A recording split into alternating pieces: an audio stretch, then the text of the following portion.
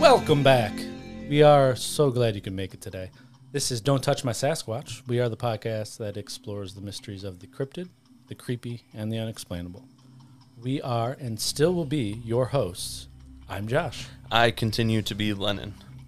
You can follow us on Instagram at Don't Touch My Sasquatch Pod. Go to our website at don'ttouchmysasquatch.com. If you're enjoying the content and you want to show your support, join us on Patreon for ad-free episodes, exclusive content, and much, much more. If you're enjoying the content, please like, share, and leave us a rating. This will help us to be seen by many more people. Everywhere. Everywhere. Today and next episode, we will be talking about the Amityville Horror. Horror indeed. Yeah, this is going to be a dark one. It's going to be uplifting. But before we get into that, Josh, I want to talk to you about something that happened last week after we recorded. Oh, God. So we were listening to another podcast that they were talking about pirates. Oh, you're going to bring it up. And to loosen ourselves up to be comfortable recording, we just kept saying pirate noises just to, make it funny for each other. Shout out to Last podcast on the left in Yep. their Blackbeard episode. Got me guys are freaking saying fantastic. "R" the whole day. R. So can you walk me through the events that happened the day after? Do I have to? No. I do. Okay. You should have said yes there, because I'm gonna. Okay. All right. I went to a gas station to buy an energy drink like I normally do every day. Get the drink and go to the counter, cash out. The woman behind the counter says, "Have a nice day." And my response was, you too." And I don't know if she heard me. I really hope she didn't. I didn't look. I just bolted out like, I cannot believe I just said that. You too. It's so good. Gosh darn it. It's the funniest thing I've ever heard. You told me that, and I had to stop what I was doing because I started crying laughing.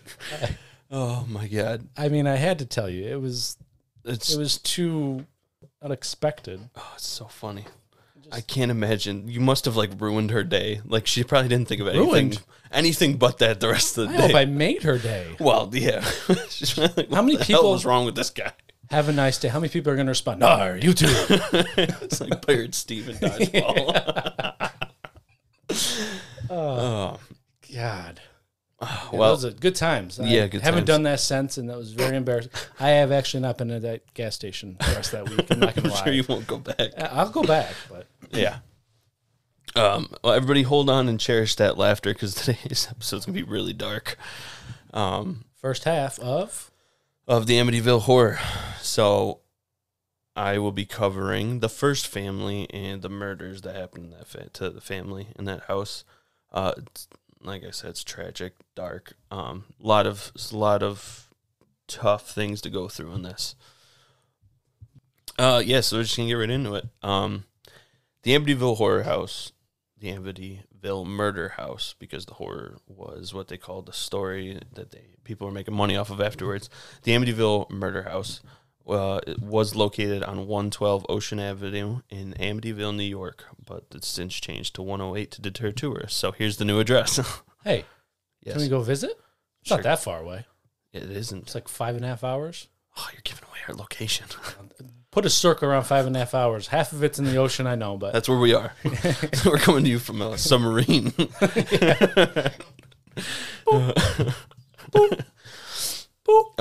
Yeah, so nar. Nar. Nar. So nar.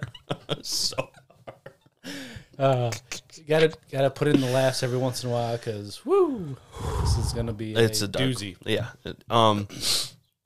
Yeah, so the address has since changed to 108. So here's the new address for you guys wondering. And if you look it up on Google, you will not see it. No, it's blurred out. I tried. Yeah, it's blurred out. But which is kind of funny, because don't we all know what the house looks like in the area It's the most iconic house. So I think anyone could probably recognize it from a silhouette. Yeah. But yeah, Anyways. it's most notable feature is the quarter circle windows that kind of look like menacing demon eyes. So I've always thought that those windows are the creepiest part about the house, not just even before I knew what happened in it. So the Dutch colonial home was built in 1925 on a quarter-acre lot and sits on the water with a boat slip and a 2-car garage included. It's a 5-bedroom, 4-bath, 5,000 square foot home, and don't worry, the bullet holes have been patched. So it's back to being a beauty. I guess so. It actually recently sold for over $600,000. When was that? Was that like a couple years ago? Yeah. Okay, so we're not talking about like...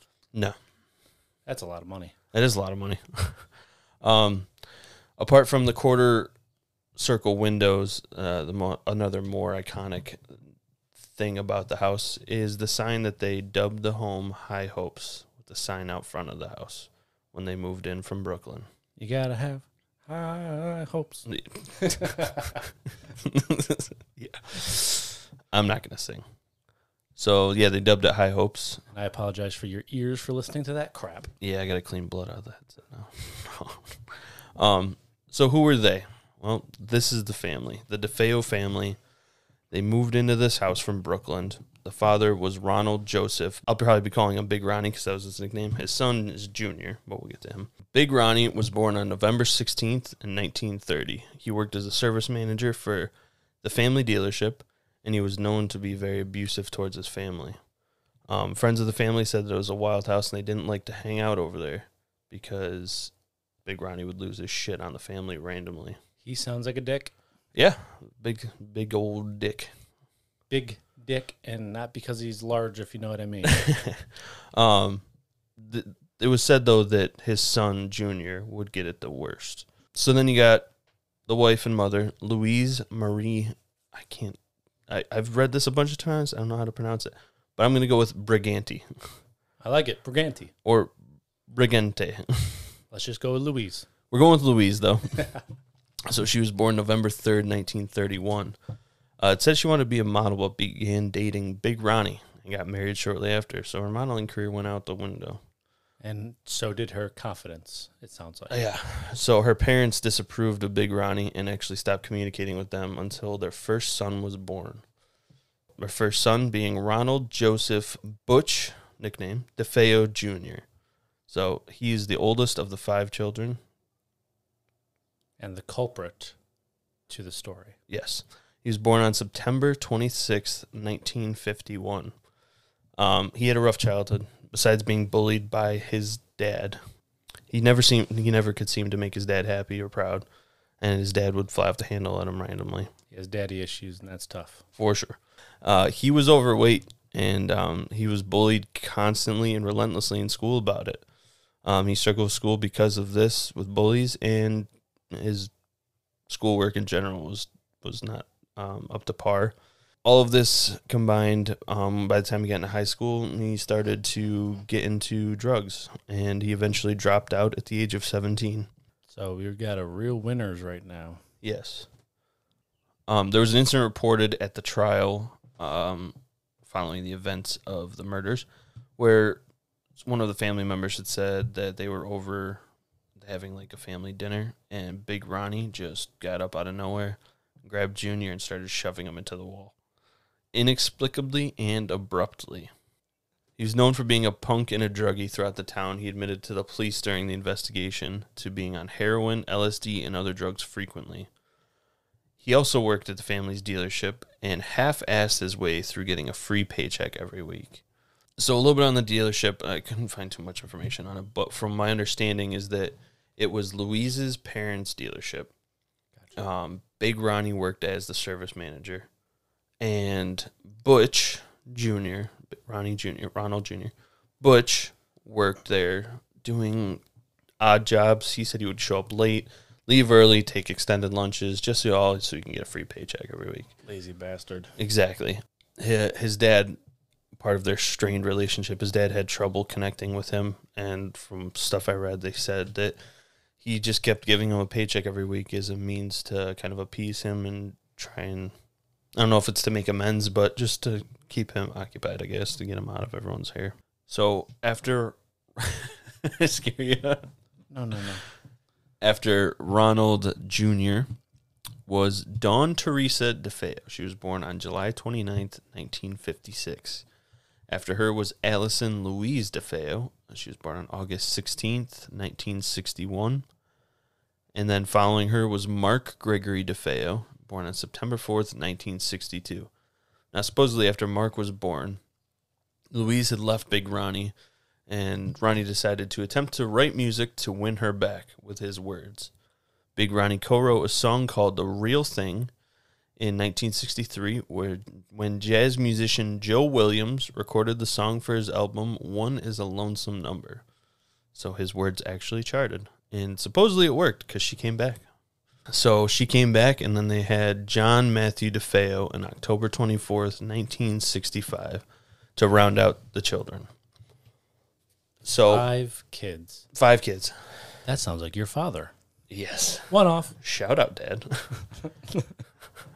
6 kids. 4, 5, 6, yes. Yes, yeah. You have to count them? Well, I have, then my mom's got other kid. Well, yeah. I got a lot of siblings You have altogether. 7 altogether. Altogether. Yeah. Yep. But your dad has 6. Yes, he does. He is potent. He's not going to like this. Nobody knows who he is, so who cares? Yes. So Louise's family, I'm just going to gloss by that. So Louise's family, she comes from money. The Brigantes, again, struggling with the name. They have money. After John was born, they moved from their Brooklyn apartment to the infamous Ocean Ave house. So they bought this house. You're fine. Okay. I was going to go, bam, bam, bam. So after John was born, they moved from their Brooklyn apartment to the Ocean Ave house, and everyone kind of was looking sideways at him, like, how'd you afford this house? It's assumed that Louise's parents, who had acquired a certain sum of money, had helped to pay for the house. I just like the phrasing on that. Gotcha. Sounds like I heard it before, too. Yeah. Another big thing that is iconic from the murders is Ronnie had also liked the idea of having large portraits painted of each family member, which is also proposed that the Brigantes also paid for. So after 1 year from ordering and standing for the pictures, it cost $50,000, and at 1 year later, the portraits would hang on the wall going up the staircase. $50,000? 50 grand. For fucking portraits? Well, they're Painted life portraits? size, but still 50. That's big pimping right there. That is. Big Ronnie's big pimping. Big pimping Ron. He didn't pay for it, but still. So apart from the portraits that were hanging on the staircase, Ronnie's friends had Little Ronnie, Jr., Butch, Ronald. All those nicknames. There's a couple different Ronalds. So which nickname are we going with? Big Ronnie is senior. We got that one. Butch or just Ronald is junior. So all of their friends, the kids' friends, especially Butch Ronald Jr., especially his friends had noted of these paintings being immaculate. The house was immaculate. Everything was kept tidy, was fancy things. So they definitely tried to build up an image for themselves, which I'm not saying that they didn't have, but there was definitely problems at home. They played it up more. Played it up, yes. You know, high hopes. I'm not singing again.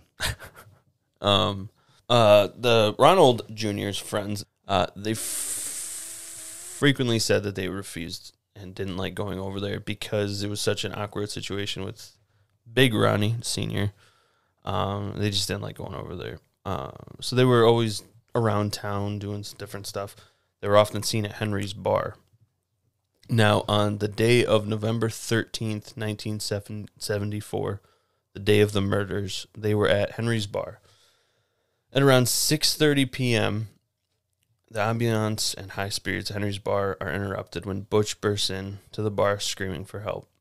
As quoted in the Amityville Horror website, which shout out to them for all the information given on this subject. They were very helpful. Gracias. As quoted by them, the conversation went as follows. Butch was on his knees crying after he had screamed and he was yelling, "Bobby, you got to help me. Somebody shot my mother and father." Bobby ran over and said, "Are you sure they're not asleep?" And he said, "No, I saw them up there." And Bobby said, "Come on, let's go." So Billy had helped Butch up and recruited 4 others in the bar to help. The men were John Altieri, Joey Yeswit, Al Saxton, and William Scardamaglia. Scardamaglia. Oh, nice job. I think I nailed it that time. They hopped into Butch's car and they drove the short stretch down the road to the house, seeing as the bar was literally a quarter mile down the road. Right. Walking distance, right? Walking, yeah. But they hopped in Bobby's car, and Bobby had drove, and they said that he was racing down there as fast as possible. And they were actually yelling at him to kind of slow down.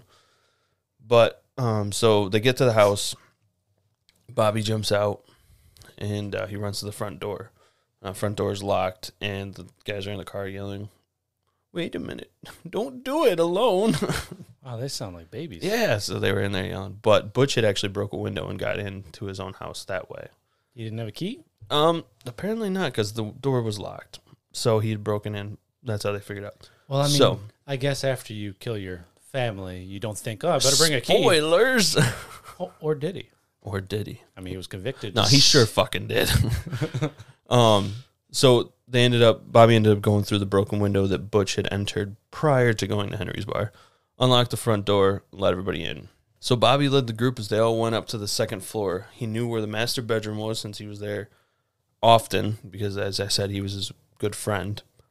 As he stepped in to the master bedroom, he knew that the DeFeo parents weren't sleeping. The dried blood, bullet holes in Big Ronnie's back had put that theory to bed. Next to him, Louise was covered in a blanket, so her wound could not be seen, but there was still blood on the blanket. As Bobby was showing signs of holy fuckballs syndrome, the other men checked the other bedrooms. He likes holy fuckballs syndrome. No, he was starting to faint, starting to get woozy, so one of the other men helped him down the stairs and down to the first floor to sit down. Right. Yeah, you see the sight of the 2 parents there, someone you'd known for most of your life. Yeah. Big Ronnie, we'll talk about how they were found, but Big Ronnie was fully seen with 2 bullet holes in his back. It was all visible. So the other men went and checked out the other rooms. The boys' room was looked at next, and the 2 boys were found with similar wounds to the back, and they were dead. They were both dead. They were 9 and 12. At this point, the men decided to call 911, that there was nothing else they could do, so they didn't discover the sisters' rooms yet. So one thing that I find not strange, but one thing that is very troubling about this case is that Mark, who was 12, he had a football injury. Right. So he had crutches and a wheelchair next to his bed. But the problem is that with this injury, I was reading something that said that he couldn't sleep on his back. He had to be. He had to sleep on his back. Got it. He couldn't sleep on his stomach. So that'll come up later, but just remember that. Right. It's tough to think about that. We'll get into it. So the police showed up. Immediately, everyone in town was like, hey, check out the only fucking one who survived. He's a bit of a lunatic. Right. Druggy, punk. So everyone's pointing the finger to him. So they decided to bring him in for questioning, as you would have regardless. Yeah, it's usually what they do is, I mean, if you have a whole family that's dead and only one survivor, that's the first suspect. Right. Suspect. Not subject. Right. So the following is Butch's story. Now, some of it is true, most of it's bullshit.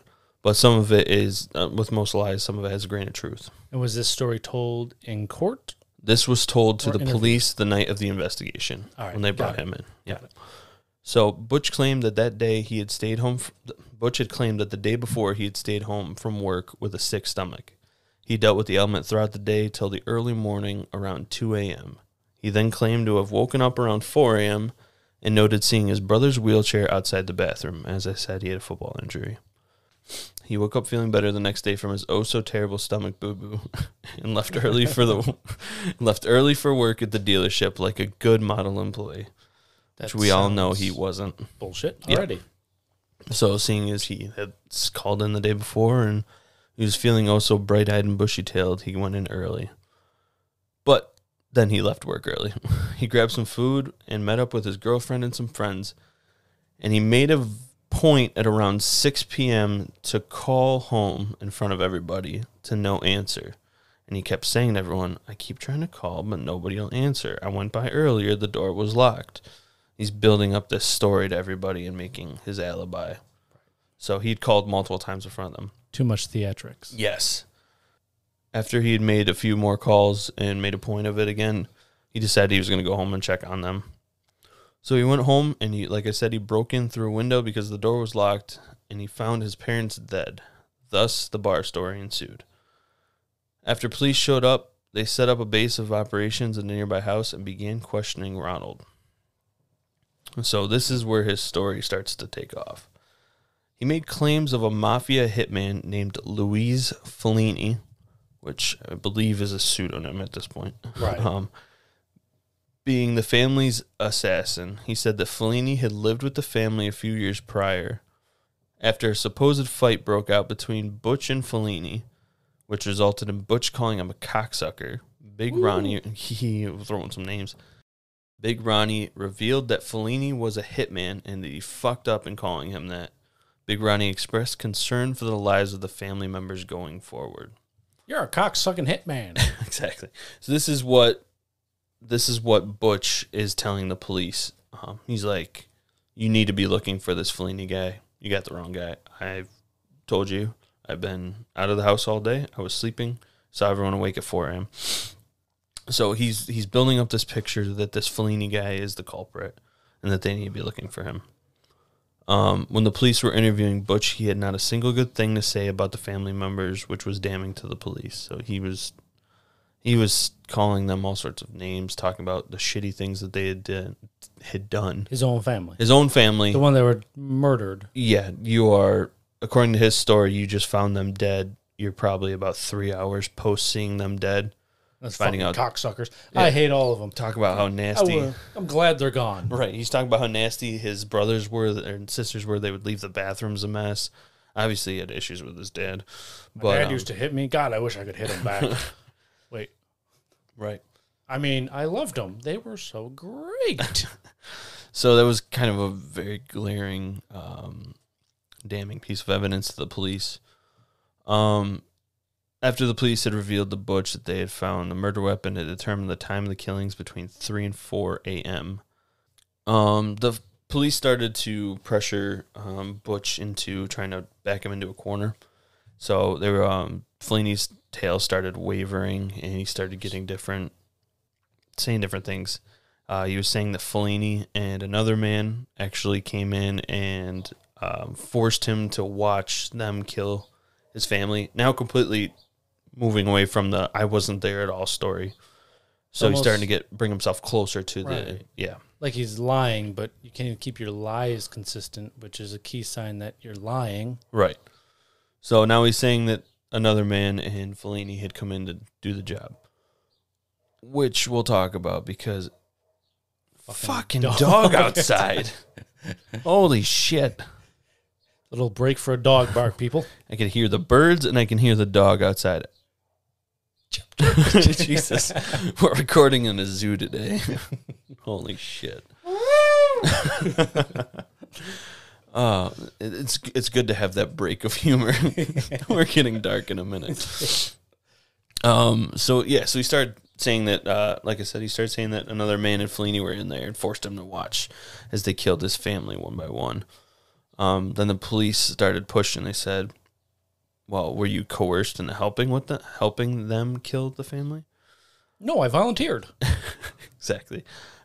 He shamefully asked for a minute, put his head down, and then he finally admitted that he had acted alone and Fellini was not the suspect. Wow, he broke like a piece of glass. Yeah, this is all like the same night. It was somebody else. Okay, it was me. Yeah, exactly. Not that I'm because condoning him lying. I'm just saying. Right, but he didn't like build this story up throughout the day because he thought he would have been golden on just I wasn't home, and then they were like, well, Where were you? Yeah, and he's like, oh, it was this guy. Because this guy actually did have a history with the family of living there. Police actually looked into him, and he had a solid alibi. I think he was in a different state. Gotcha. Wasn't he like, what was he, caretaker? What was he? He did something with the family, I remember. In my research, yes. And I think frequently, he was a lawns guy, right? Yeah, he frequently had sexual relations with the wife. I did not read that. That was something that was That's brought a little up. steamy. Yeah. It was brought up in my section. It was like a quick blurb about a vision I think Kathleen had, which Kathleen Lutz is the family that, we'll get into that in the next episode, but it's the family that moved in after this, that she had a vision of having sex with this person, and Fellini. Well, there's no name, but well, yeah. And then I guess later documents proved that the big Ronnie talked to his lawyer about it and knew about it. Really? So, anyways, that's did something that was kind of brought up. Mm-hmm. But I don't know how true it was, of course. Well, there's another thing. But there was no names. So I don't know if it was Fellini. It's just someone that lived with the family for a short time. Yeah. And helped take care of the house. Yeah, he did help them with different jobs around there. I found the culprit. He's the one who did it. No. Yeah, so the same night that they start investigating him, Butch breaks. Yeah. He starts admitting that what happened. He even told them where the evidence was, told them the full story, at least that full story of that night, which most of it becomes the accepted story of what happened that night. So, yeah, right there, the case is basically, okay, all right, it should be a quick case. Right. Is it a quick case? I know we're going to be able to get into it, but no. Of course not. Sort of. We'll get into that, but that's confusing. He admitted sort of. He admitted to the police during the investigation that he was on lots. That was me. I hit the table. Sorry. Come in. He admitted that he was on lots of drugs. And when he was trying to back out of the story, saying that it was Fellini, he's like, "Oh, I was doing drugs. So if I told you that, then you got to believe that I would have told you if I murdered him," which he ended up telling him. He's just everywhere. So this is the accepted story, mixed with the evidence that was found, mixed with Ronald Butch's actual that night testimony. So the story goes that on the morning of November 13th, 1974, at around 3:30 a.m., Ronald DeFeo Jr. grabbed his .35 caliber lever-action Marlin 336C rifle. I am not a gun guy, so I'm hoping everyone who does know guns gets that information. Yeah, I'm not with you. I don't know guns either. So there's the specs on it. He then went to his parents' room and shot his mother and father twice in the back. His father had evidence that he had tried to crawl forward but died shortly after. They had a coroner, I was reading an article. They had a coroner going through all these injuries that they had and kind of was giving like, hey, this is an instant kill. This is moments. He could have survived up to 12 minutes, such and such for the family members. Oof, 12 minutes. Sorry. Yeah. That's, oof. So the first shot entered his father's back, and again, the second shot did too. His father, big guy, liked to probably sleep. He was in just boxers, so he's probably overheating. Gross. Thanks for that freaking visual. But no, they had seen the point of that is that his waistline had been pulled down a little bit, as if he was trying to crawl away. Oh, that makes sense. Okay. So that's why. 2 shots to the father, to his mom. She was found in kind of like a turned position, as if she was like raised off the bed and turned to look. Like waking up? Yeah. She got shot twice in the back too. The hell did she do to him? Dick. Yeah. Coroners reported that she might have woken up and turned towards the doorway to see her son at the other end of the rifle. Next, he went to his siblings' rooms. One by one, he shot each of them. He went to John and Mark's room next. Ballistics showed that he stood between the 2 beds and fired each of the single shots that killed them instantly. The boys were 9 and 12. Now, this is where I was saying that they were all fired. They were all shot. All these shots were to their back. Two to both parents, 1 to each of the siblings. Mark's injury prevented him from sleeping on his stomach, so he had to sleep on his back So he had to have either been moved to his stomach or woken up and told to move to his stomach. Right. Was he shot? He was shot in the back, like you said. So. Yes. Okay. They were all face down. They were shot from 2.5 feet away. He stood in between their two beds. Yeah. They're 9 and 12. He then went to his sister's room. Allison was shot from less than 2 foot away in the face and was found face down. Dawn, who was 18 at the time, was shot in the back of the neck from around 2.5 feet away. Both dead instantly. I'm pretty sure that it's going to get dark, but both of their wounds destroyed their face and heads. And there was... gruesome. Yeah. Very. So those weak stomach guys that were exploring, they never went to their room. So I guess it's good they didn't. Yeah, that's... Because they only saw the back shots for the other two. That's bad enough. Any shots are bad enough. Yes. But 2 to 3 foot away from each shot to the face, it's brutal. Yeah, collapsed some of their faces. So Ronald then admitted to bathing, changing, and he left to discard the murder weapon and the evidence. Ugh. Yeah. How did he bathe and change? And yeah, he just went on with his night after. Psychotic. Yeah. That's how. So this was 3:30 in the early morning of November 13th. Did no neighbors hear the shots? I mean, that's right. 2, 3, 4, 5, 6, 7, 8 shots. Nobody heard. 4, 6, 8. Yes, 8 shots. Yeah, exactly. We'll get into the shots thing in a minute because that's where my special segment's coming up. Oh, puzzles. Puzzles. So the accepted story is that he did all that, did the murders, changed, bathed, discarded evidence. Then he started to build that alibi that he was talking about originally, where he left for work early, went to work, left, went to dinner, made a point to call everyone. Now, he obviously knew that they were all dead at home, so he made the story of the doors locked, they're not answering, come down to the bar, broke the window, then came down to the bar and was like, hey, they done be shot. So, despicable. Yeah. So shortly after he admitted to the story, he was arrested. And then we get to the trial. So in the trial, his attorney tried to use the insanity plea, but the judge wasn't buying it. Since the day of the killings, he made a point to call home and build the alibi in front of everyone. So he played up the story he was building, and he didn't know why they weren't answering, which all showed intent, yes, and organization.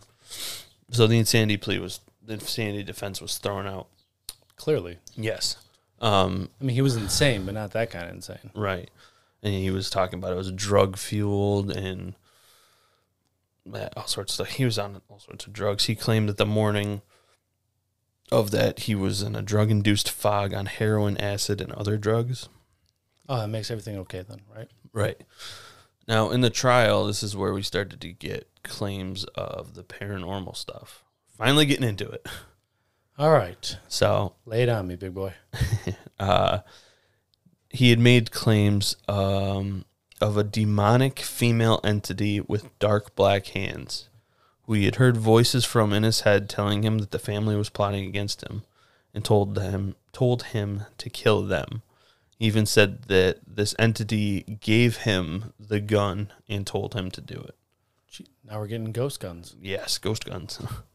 So he just, it was a dark female demonic entity is what he called it.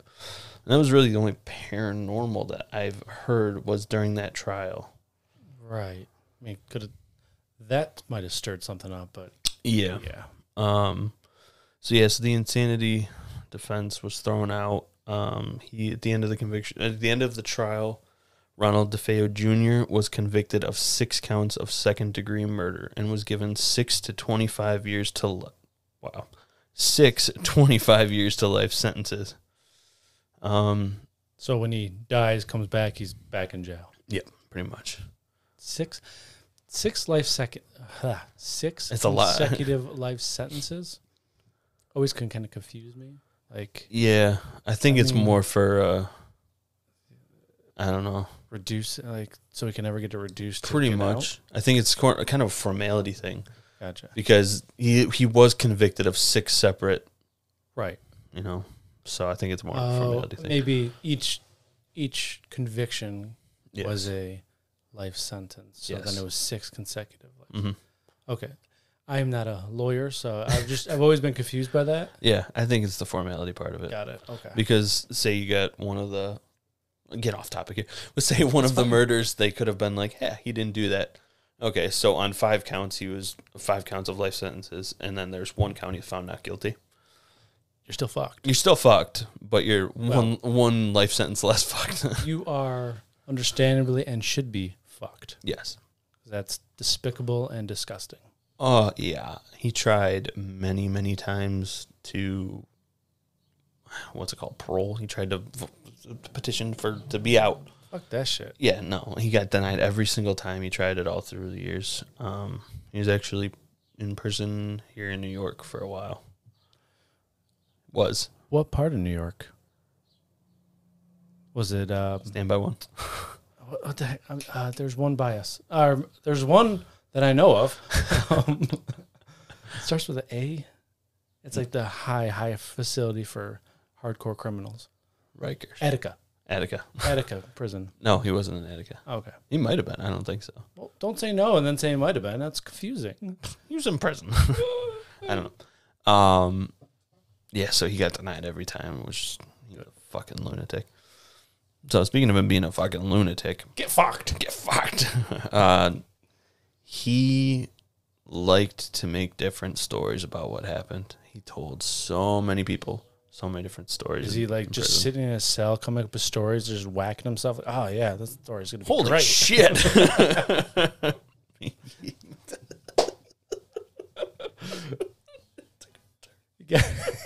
Didn't expect it to go there. Well, oh, man. listen, this is a dark story, especially It is. with everything that's going around right now as we're recording. God, yeah. It's not trying to make fun of it. No. Or it's just But bringing we want to light make you to a shitty. smile. Yeah. And yeah, It's a tough time. it really is. So we apologize. We planned this story Tough. for a long time. It's yeah, not. this is not a. I mean, this was happening before what happened near us happened. Fuck. How old's our country? Anyway. What? You said this has been happening for. No, it's not that old. So yeah, he liked to make up different stories about what happened. I'm gonna give you a couple of the stories that he said that are a little wild. I like wild stories. That's why I'm here. Yeah.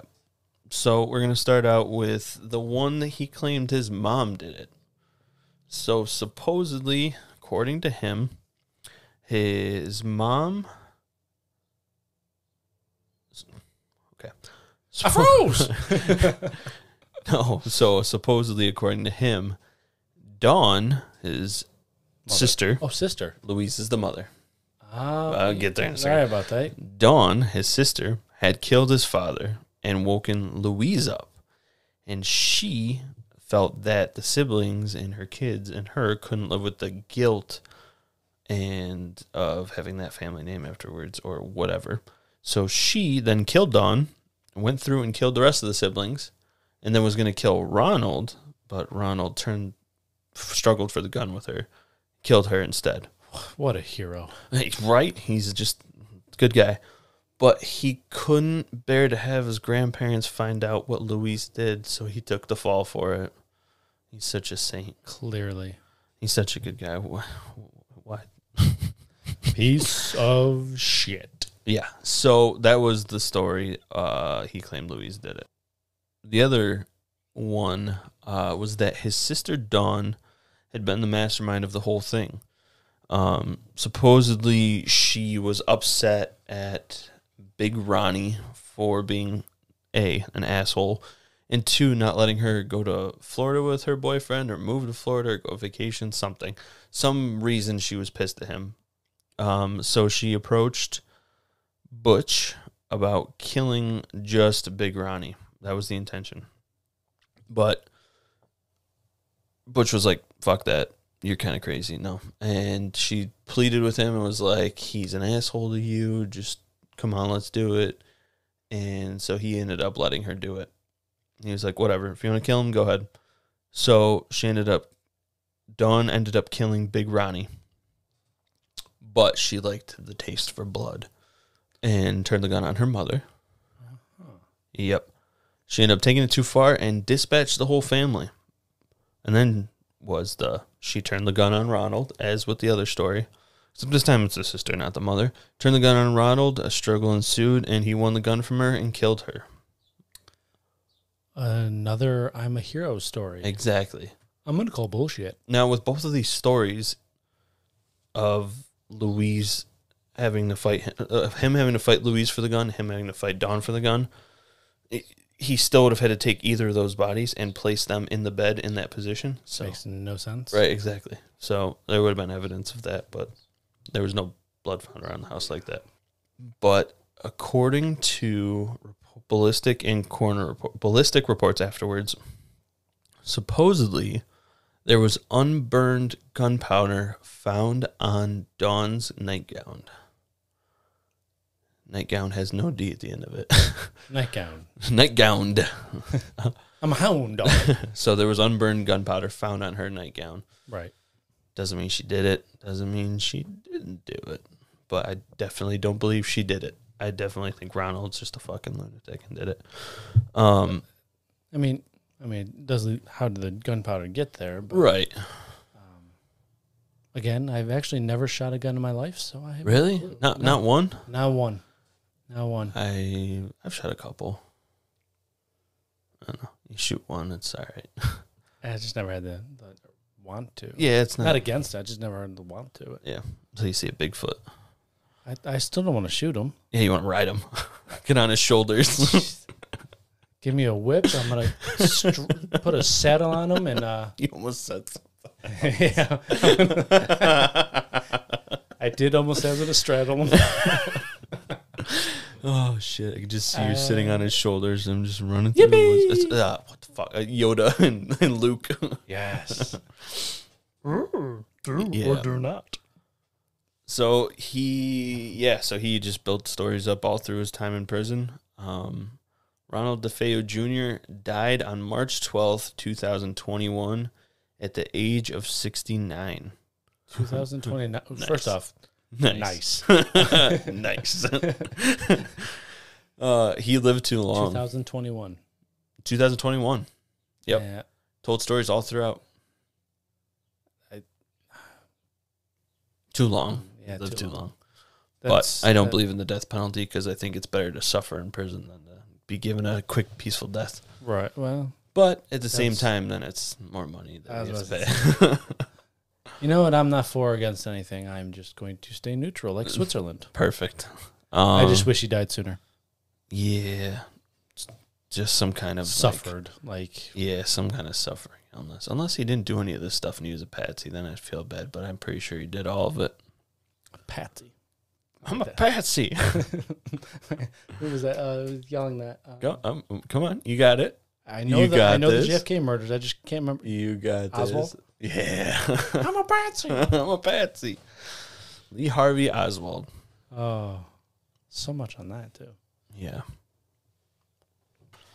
On November 18th of 1974, Ronald Sr., Louise, Dawn, Allison, Mark, and John all had a funeral ceremony at St. Martin of Tours Roman Catholic Church where they had attended for many years. And sad ass, funeral. Family, too. Yeah.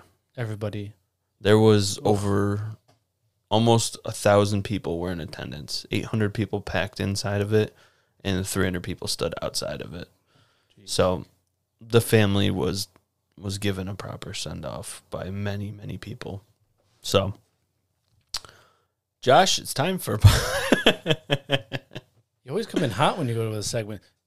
I get scared. It's like when you hit the tab. It's like when you hit a tab on a paragraph. We need a little music. Time for Puzzling Puzzles with J&L. It's puzzle time. So these are just some questions I have. These are some puzzles that I have from thinking about this and reading about this. And I want you to give me your puzzling puzzles. This will go well. So it will go fantastic. Shot in the dark here. I like it. My first puzzling puzzle. How did he kill all of the members of his family without the last ones waking up or fleeing to the gunshots? Damn it. No drugs were found in their systems during autopsies. How did he do that? I don't know. That's a good point. Yeah. It was one I was thinking of when you were telling the story. Yeah. It's like the biggest glaring thing of it. That goes with how, like I said earlier, how did the neighbors not hear? Like, right. Gunshots are loud. Right. And the neighborhood was close together. So, and while no silencer was found on in the property or on any of the guns, there was evidence that he was looking into buying them months leading up to it, the murders. Well, if there was a silencer, obviously that like explains it. But if there's none found, yeah, there wasn't one. But I don't have an answer. I don't. That's either. A question. That's why this is puzzling puzzles. It's puzzling. Yes. Yeah. How did nobody wake up? Yeah. Just from the first gunshot. Well, it sounds like his mother woke up. Yes, and I think, oh shit, what was it? One or two of the siblings had evidence that they were awake at the time of the murder. I think it was his sisters, or I think it was Allison, the one sister. But either way, at least Mark, like I had said, he had been either flipped over post-mortem or woken up and told to flip over. So I'm guessing the brothers were the bedroom on the same floor, on the second floor. Mm-hmm. So he would have had to go up to the third floor for the sisters' rooms. Mm-hmm. Yeah, no, I mean... Yeah, the brothers should have woken up right when they shot the father twice. Yeah, at the very least, when they shot when he shot the mother twice. Uh-huh. I don't know who this they is. They. He. And then he goes in the room and stands between their beds like a fucking psycho. Yeah, and executes that. Like, yeah. How does nobody wake up? You're right. Exactly. That's my puzzling puzzle on that. Did you have any puzzling puzzles that I didn't cover? Only thing I could think of is, so you said, oh, never mind. We disproved that. What? Well, he was, he came, he locked the door. Yeah. Or he couldn't get in the second time after breaking the window the first time, but that was already disproven because he admitted he did it. Yeah. So, no, I don't have any puzzles. It's just, that's the biggest thing. But that's a good one. Like, how does nobody hear that? No one. No neighbors. Like you said, you got 1, 2, 3, 4, 5, 6 people you're killing. Oh, sorry. I thought you were singing the Beatles. You got 6 people that you're killing in three different rooms. Yeah. It does 6 people, wild. 8 gunshots. Yeah. Houses are relatively close from what I remember from the pictures. Mm-hmm. They should have been heard. Yeah. And the others should have woken up and at least showed evidence of fleeing. Unless he was a straight-up lunatic and held them at gunpoint back to their bed or even moved them back to their beds post-mortem. It's some dark shit. I think there'd be signs of the moving. Right. Yeah, there's no Generally. blood trails or anything besides the blood splatter everywhere from the shots. I mean, they got gruesome. That's straight up puzzling. Puzzling puzzles with, hey, no. It's puzzle time. Did he hallucinate the demon, do you think? Was it a drug-fueled? He was, I mean, we're going to going to my story? In a minute. No. Going to my, not in a minute, next week. In my story, there was no female demonic. There was a female old lady, and then there was a pigman demon. Ooh. Yeah, no, I would believe he hallucinated it. He's on a concoction of a lot of different things. What was it, like 4 hard drugs he said? Yeah, LSD, heroin. There's a great combination right there. Yeah. All sorts of shit. Yeah, I mean, or he's just, seeing as he lies about it so much, he could have just been lying about it to get out of it. Yeah, with the insanity plea. Which didn't hold a fucking foot. Which, in some of the, I guess, conspiracy, or not conspiracy, but people think that the Lutz story was fake and made up to help him with the insanity plea. Yep. But there was no female demonic presence talked about in the Lutz family. Plus, you have the Lutz who stuck to their stories and were agreeable on all of them. and then you have a priest. Mm-hmm. You have investigators after. You have the cops. We'll get into all of that, but like, there's too many variables. people. Yeah. So, well, 13 months later, the Lutz family would buy the home for $80,000. And they would only last 28 days in the home. And we will pick up on that next Monday for part 2. 8 crazy fucking nights. And this isn't a Christmas story. Yeah, 28 days. That's not that long. Oh, I would have probably left halfway through. Shit, yeah. I mean, and they bought the house for $80,000 after. 80,000. They thought they were getting a deal, and they didn't believe in the happenings. Yeah. 13 months is a long time for that house to sit vacant. Not a lot, but there's some patchwork to be done. Some blood to clean up, carpets to rip up. It's hard to get resale values on murder houses. I would assume. Did you? Yep. Did you see how much the DeFeos had paid for it? I did not. I did not either. I only saw the Lutzes. Curious what they had paid for it, but they had gotten a bargain. We're $80,000 though for that big of a house with a boat launch and 5,000 square feet. Yeah,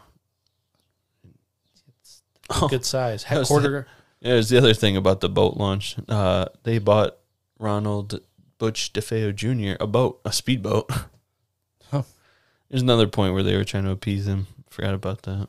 Here's a gift. Here's a gift. Here's a gift. Here's a gift. And I'm done. And you kill all your family. Yeah, that's perfect. Nice. But yeah, so we'll pick up next week with part 2. It's been an episode. A little darker, but just wait. Yeah, just wait. Next week we're getting into some real creepy paranormal activity territory. Thank you for listening. Be sure to check out our socials and our website for merch and info, all of which will be linked in the show notes below, depending on what platform you're on. I like when you said below. You said below. Below, because Apple Podcast is below, because Apple's superior. Just get you going. Nope. Stay quiet. Sheep. We are on episode 3 with many more plans, so please tell a friend and leave us a review. Also, if you'd like to reach out to us, you can do so through our email at dtscast@gmail.com and let us know your thoughts. Join us next Monday for part 2, and in the meantime, we urge you to stay curious, be vigilant, and remember, don't touch my Sasquatch. Don't do it. Peace. See ya.